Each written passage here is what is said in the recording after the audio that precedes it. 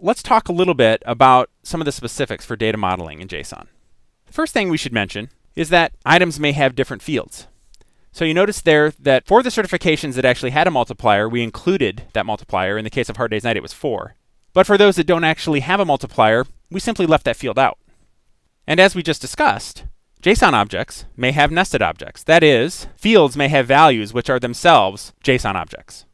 We can also nest arrays. So a field may have a value of an array, and that array may have as its elements other JSON objects, individual values, or other arrays.